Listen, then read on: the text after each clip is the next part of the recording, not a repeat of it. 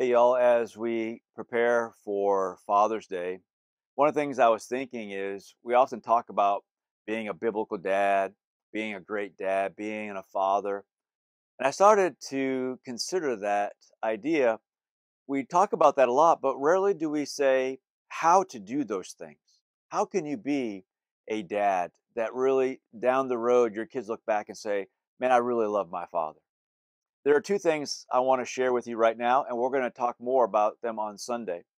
And the two things, how to be that biblical dad, the concrete things that you can do, immediacy and your presence.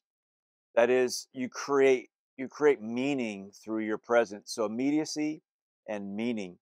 And so as I was thinking about that, I want to just share with you a couple of things.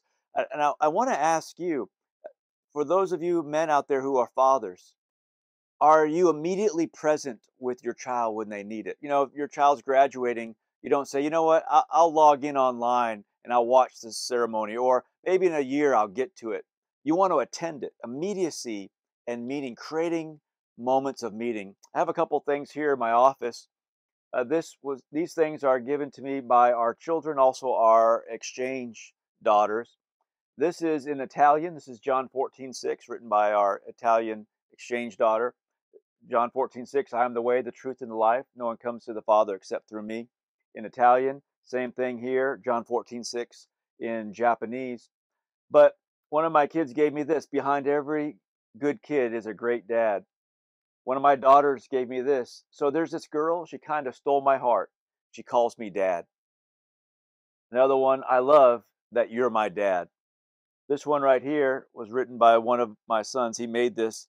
When it comes to being a dad, you nailed it. Friend, I want to tell you that of all the things you do as a father, being immediately present in your child's life and creating moments of meaning. We're going to talk about that on Sunday. Come join us Saturday night, 6:30 p.m. right here at Trinity, or Sunday morning, 10 a.m. and 11 a.m. We'll see you here. Let's be dads that our children are proud of.